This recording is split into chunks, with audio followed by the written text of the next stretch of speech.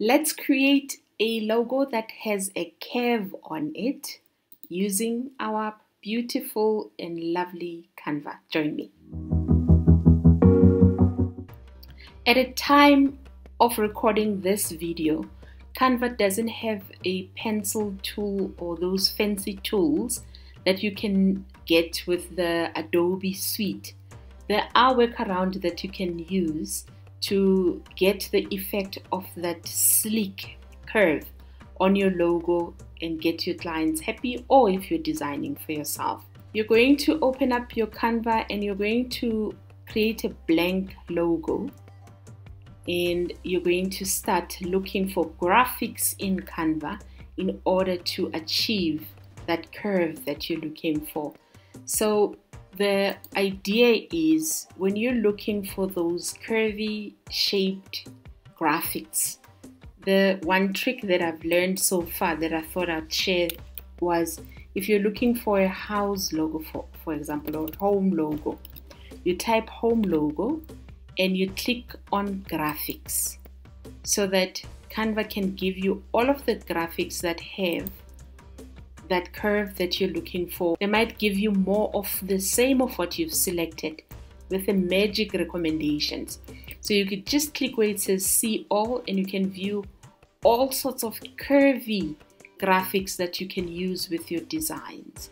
If you are looking for a car logo, you go car logo, and you again click on graphics, and then you scroll down and you find the one that you like, and then you use this as your curvy logo to go about creating stunning logos with your designs for yourself or your customers.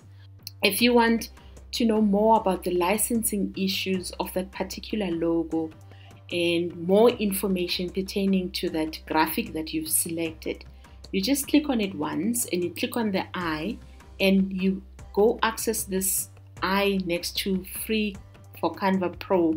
If you've selected a free one, it would say free.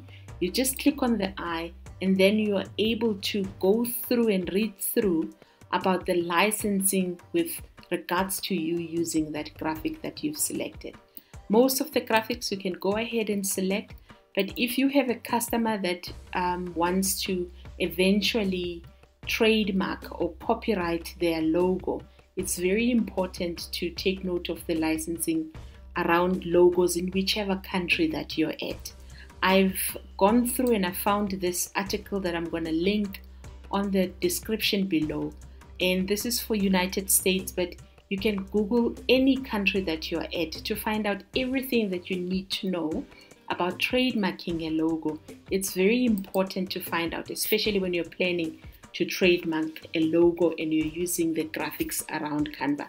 I've showed you how to search for them. The one last one that I want us to quickly do is that artificial bots logo. So if you found a graphic that you like, you just star it. For example, say we like this one, and we click on the eye and we then select star, then Canva is going to put it in a star for us over there. Whenever you're looking for whatever graphic that you've saved under the star, it would be saved there. So it's cool to save that. I want us to use this one for the artificial. Just quickly to show you how I did that one. I just added text. So you press T to add text, and then you change your text to whatever font you want. I use the Anton font for this one. And then before we add it on there, you're going to go back to your elements and you're going to delete the car logo, and you're looking for lines and shapes. You click where it says see all. We're just looking for a basic clear box that we can use.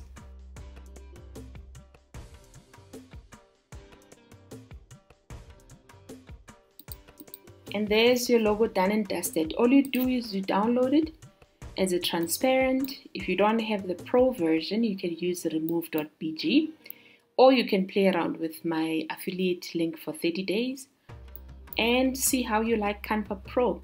Next, you're going to jump in on Photopea and just convert it using the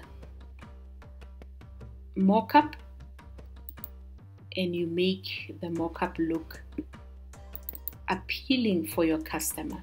Once the mockup has loaded, you double click where it says placeholder, you hide the text, you drag the logo, you size it, you click on File, Save as Smart Object, you click where it says PSD logo, and then it converts.